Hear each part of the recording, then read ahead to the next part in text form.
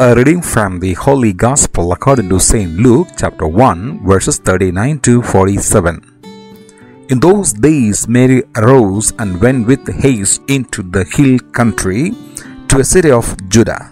And she entered the house of Zachariah and greeted Elizabeth. And when Elizabeth heard the greeting of Mary, the baby leaped in her womb, and Elizabeth was filled with the Holy Spirit, and she exclaimed with a loud cry, "Blessed are you among women, and blessed is the fruit of your womb. And why is thus granted me that the mother of my Lord should come to me?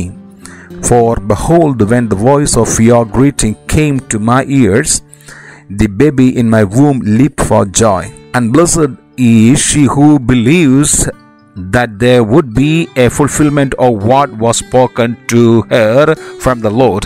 And Mary said, "My soul magnifies the Lord, and my spirit rejoices in God my Savior."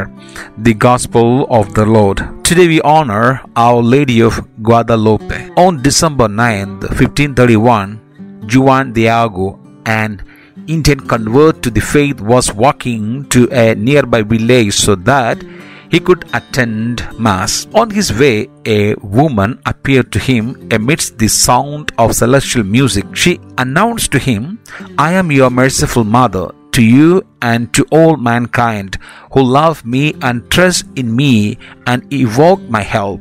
Therefore go to the dwelling of the bishop in Mexico City and say that the Virgin Mary sent you to make known to him her great desire." Though Juan Diago did not accomplish this at first, he eventually followed the instruction of the Virgin of Guadalupe in subsequent apparitions and brought fresh roses from the mountain top to the bishop as a sign that the Virgin wanted a shrine built there. Roses did not usually grow that time of year, so this was clearly a miraculous sign. Upon arriving at the bishop's residence, Juan Diago opened his cloak, carrying the roses so as to pour them out into the floor before the bishop. When he did so, the Virgin of Guadalupe appeared miraculously upon the threads of his cloak.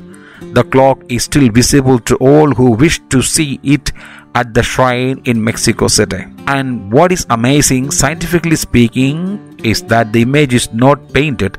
Rather, each and every thread has changed color so as to create this holy image. Furthermore, the clock is made of a cactus plant that normally disintegrates within 10 years. Today the clock is almost 500 years old, and it is as fresh and vibrant as forever. Though the miraculous nature of the clock of Juan Diago is fascinating to ponder, what is of far greater significance is the message of our Blessed Mother as she appeared to him. "I am your merciful mother," she said. She is our mother when we trust her and invoke her help. The feast of Our Lady, therefore, ought not simply be seen as a cultural, historical, or miraculous phenomenon. Rather, it must be seen as a glorious invitation from the Queen of Heaven to accept her as our mother. On this 13th day of Advent, let us reflect about our relationship with our Heavenly Mother. Do you trust in her intercession and help? Do you know that Jesus has entrusted you to her care? Have you consecrated your life to her protection? One of the best ways to honor our Blessed Mother is to pray Rosary.